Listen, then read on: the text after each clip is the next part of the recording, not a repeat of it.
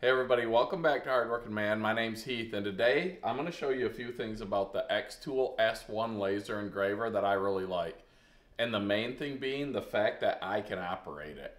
We had different laser tools that I just couldn't, I guess I could have learned how to do it, but they weren't easy to do. I'm not a computer guy, I'm not a technology guy, but with this, it's pretty simple. Here at Hardworking Man, we love giving stuff away, and this xTool helps us to be able to make cool stuff to give away. We teamed up with Outdoor Equipment Company for this giveaway. If you're the first person at each location that goes there and buys a lawnmower and says, "We saw you on Hardworking Man," you're going to get one of these cups we're making, a set of these coasters we're making, and a Hardworking Man hat. You can't beat that. It's free. So to do cups or tumblers, anything round, you need to have a rotary attachment. We got the xTool rotary attachment, which we really like. It comes with these rollers installed, which you can use, or you can put the chuck in, which we prefer. So we've installed the chuck. I'll show you the little different accessories for that and how it works. So to use the rotary, you need to have your xTool laser raised up somehow. We've got the riser base on here, which comes with this platform. Initially, we had this in, or this tray. You want to take this tray out, because if it's in, it keeps that too high and the laser can hit your chuck. With this removed, it's not an issue, and you don't have to worry about the surface underneath because you're not cutting through the tumbler, so you're not going to be cutting up your table or marking up your table. So one tip that we learned is to take this tray out. Now if you have this rotary tool and you're having some issues with it, like maybe it won't spin or it's not spinning correctly, one thing to check, which you wouldn't probably think about, is your connection of your air line and your wire between your air controller and your laser, because it all runs through that. Don't ask me how or why, but we had ours where it wasn't spinning, and it was because this wire wasn't plugged in correctly. So if you have any issues, check these connections, your air lines and your cable between the control box and the laser. You can also see we've got this thing vented outside. This was something I built for one of those standalone air conditioners. You want to vent your work or work in a well ventilated area, because some of this stuff, PCBs and plastics or whatever's in the paint in these tumblers, it's not good to breathe. So this is an enclosed unit. It collects all that and it shoots it right outside, so we don't have to worry about breathing it in or filling our house with smoke. Now xTool thought of everything with this rotary kit. It comes with a level, which we were always looking for a level with the other kit we used to use. It comes with the tape measure, which you use to see, the circumference of your cups.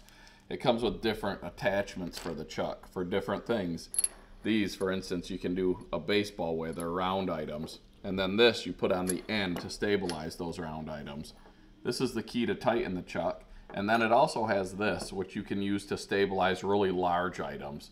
They thought of everything with this, and it's the most complete rotary system that we've seen. So when you're doing tumblers, a good thing to do is to get one of your old beat up tumblers that you don't use anymore and use it for practice. It'll show you, sizing, which you can get on here, but you don't realize how it translates to the cup all the time. Placement, all that stuff, learning how to use it so you're not wrecking a good cup. Another thing is, all these cups we've done, they all tend to engrave differently. They all have different thicknesses of coating, different types of steel underneath. So taking one of the cups that you're going to be doing and maybe using it as a practice or as a sample piece is something you can do. That's what we did, trying different things and seeing how we wanted our placement and how it burns on the actual cup that we're going to be using. It costs you one cup, but you get a better product in the end. So now, especially if you have a cup that has a design or has any shape to it, you want to mark your center spot. We've got ours marked here on this cup, and we'll place it in the chuck with that spot right to the top. So now when you place your cup in, we got our center mark right at the top. We're going to tighten this chuck. You want to make sure you have it tight against these bases so that it's square. Hold it in there, and then we'll tighten this down. That'll hold that cup while it engraves it.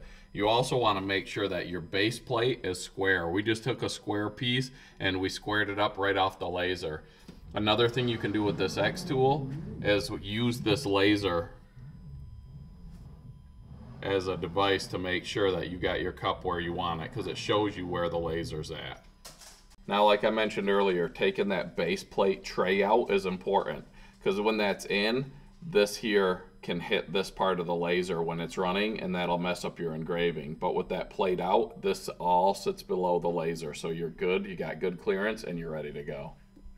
So here you can see we've got our OE company logo and our Hardworking Man logo, and they're next to each other. We measured the space in between to put them on opposite sides of the cup. So we're not going to have to do these cups twice. We're going to do it once, and it's going to print both sides.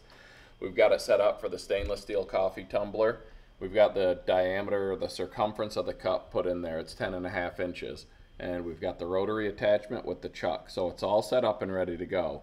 Now we're going to hit the measuring tool or the distance tool, and this xTool is going to set itself at the correct distance to engrave this cup. So we have our laser positioned where we want it to start. We'll hit auto measure. It'll move. It drops this probe, touches that. We'll move over to the back corner to the reset spot. Reset it. Come back, and now it's set at the correct height for what we need it to do. So then when we click on each logo, we can come over here to the easy set panel. And then that's going to give us our power setting, which we have at 50%, our speed at 200. We got it set up for 1 pass, grayscale bitmap mode, 300 lines per centimeter. So it's going to be a really high quality engraving, bidirectional engraving mode, and it's ready to go. All right, you can see the red X here on the screen shows where the actual laser head is positioned. And then it shows where the 2 logos are. Now we're going to hit the framing button right here. That's going to show on the cup where it's actually going to do. So now you hit this button, and it's going to put the laser into position and show where it's actually going to be printing these logos. Because we're printing both, it's going all the way around the cup to both sides. You can see that our height is good where the top's going to be, and we're ready to laser engrave this cup. So now we'll simply hit process. We're going to close the lid on the xTool.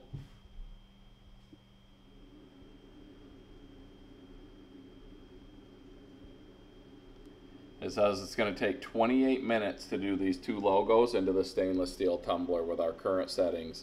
We'll click start. It's preparing the file, sending it to the xTool.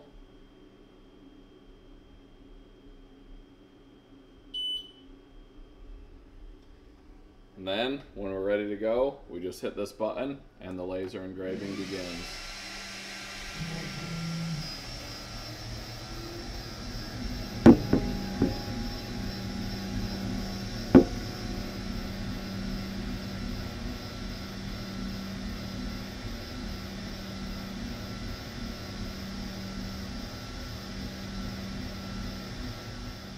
Alright, there it is. It's all done engraving the cup.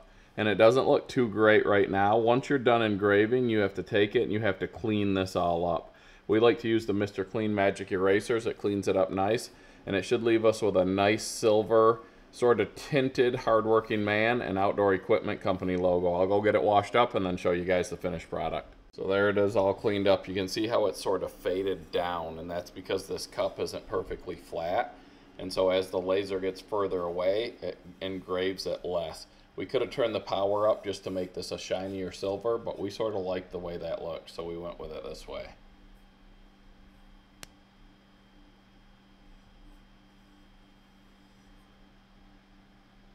Alright, now that the cups are done, another part of this that we have to make on the xTool are the coasters. We've done coasters before, but I'm going to show you how you can do multiple coasters at one time. It's super easy.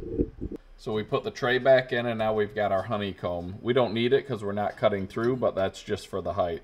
Now we're going to place these coasters in here. All 4 of them. We've got them here lined up along the bottom so we know they're in a nice straight line.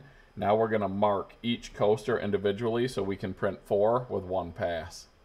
Alright, so we switch this to process on base plate because we're no longer using the rotary tool. Then we pick the stone coaster. It's got the settings all set up for it. I distance measured it, 1.527 inches. That's how it's setting right now on the platform with the honeycomb under it. So now what we're going to do is we're going to click Start Marking. Then we're going to click Rectangle because we got a rectangle here, or a square. So now it's set up to mark a rectangle. So we'll place the laser here on the top left corner of our first coaster. Press the button.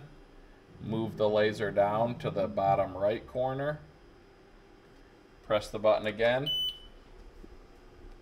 Now that that first one's marked, we'll hit End Marking.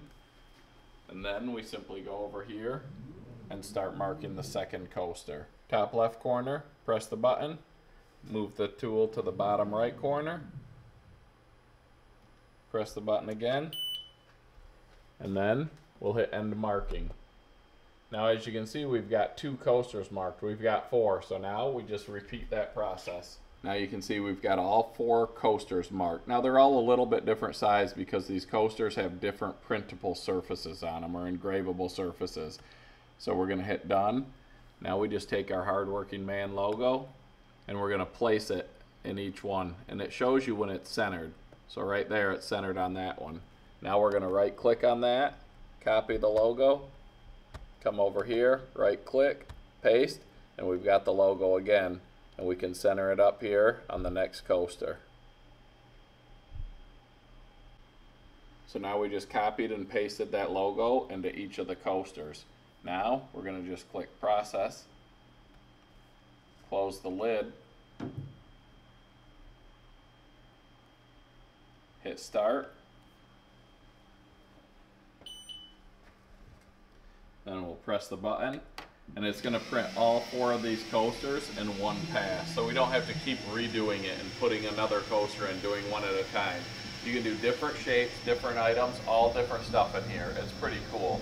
You got to have the depth set or the distance set, so you want to have the same thickness of item, but as you can see, you can print all these at one time.